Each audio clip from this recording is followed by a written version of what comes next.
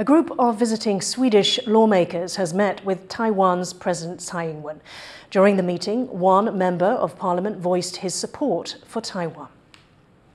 The fact that Taiwan is excluded from a number of important international organizations, and this despite the fact that most of the free world consider Taiwan as a significant international player in trade, diplomacy and democracy, is of course completely unacceptable. Wiechel says the four-member delegation will continue to push for Taiwan's participation in international organizations. The country is excluded from bodies like the World Health Organization and the International Civil Aviation Organization because of pressure from China. The Swedish delegation is in Taiwan until May 19th and will discuss issues such as trade and defending democracy against what Wiechel called authoritarian forces.